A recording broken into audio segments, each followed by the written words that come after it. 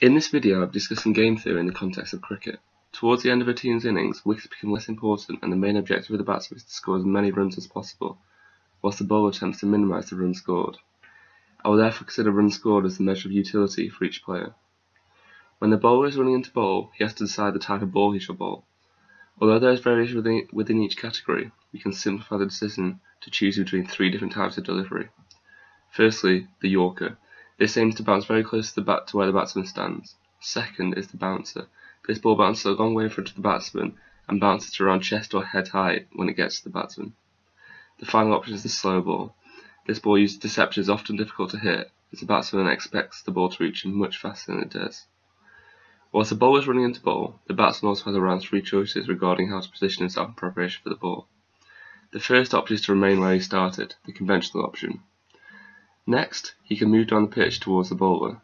Finally, he can move across the pitch to hit the ball behind him. This so-called scoop shot is difficult but has high rewards. As each player must decide on their course of action before they know the other player's action, we can model this as a simultaneous play game. We can write the payoffs for each action in a matrix and use it to display the payoffs from each combination of actions. When the bowler bowls a Yorker, if the batsman stays still, it's hard, he will likely not score. If he comes down and plays a scoop shot, however, the batsman can stop the ball bouncing, making it easier, and score a 6 or 4 respectively. When the bowler bowls a bouncer, staying still can be profitable, leading to a 4. However, coming down the pitch makes it very difficult to score off, hence 0. The scoop is hard to play effectively from a bouncer, so the expected outcome is 2. When the bowler bowls a slow ball, it is difficult to score effectively regardless. However, coming down the pitch is slightly easier, hence an expected outcome of 4. The other options have an expected outcome of 2. As the batsman aims to maximise runs scored, we can use runs to indicate utility. The bowler is trying to minimise runs, so we consider the maximum score of 6 as 0 ball utility, and use the formula 6 minus runs to calculate its utility, as is shown in this payoff matrix. We can solve this game in mixed strategy. This means that we calculate the probability with which each player chooses each action, such that the other player is indifferent between their actions. To calculate this, we first look at the expected payoffs for each action the batsman can take. These are displayed in terms of bowler probabilities P and Q. The batsman is indifferent between his actions when the expected payoff from each is the same, so we set them equal to each other and solve the simultaneous equations. This gives the result P equals a quarter and Q equals a half.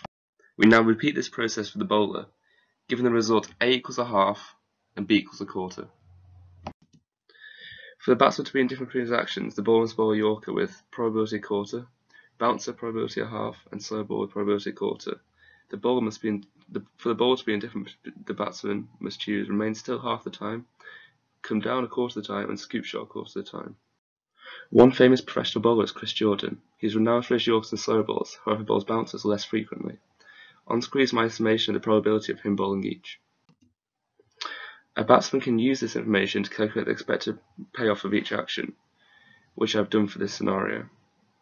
The results show that when batting against Chris Jordan, the optimal action is to come down the pitch, as this maximises expected utility. I hope you've enjoyed this application of game theory in the context of cricket. Thank you very much for watching.